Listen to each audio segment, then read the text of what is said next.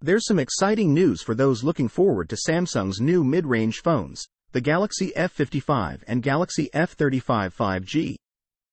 Rumors suggest that these upcoming models might be more affordable than their predecessors. While prices can vary depending on the region, it's expected that these phones will be priced lower in most major markets, making them a great option for those who want a good phone without breaking the bank.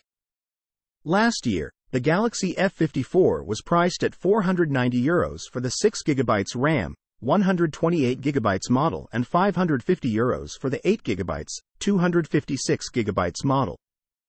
The Galaxy F34 started at €390 for the 6GB RAM, 128GB storage model and €460 for the 8GB, 256GB variant.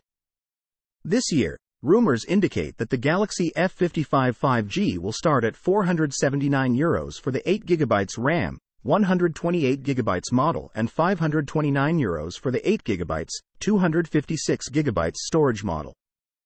The Galaxy F35 5G is expected to start at €379 for the 6GB RAM, 128GB model and €449 for the 8GB, 256GB models.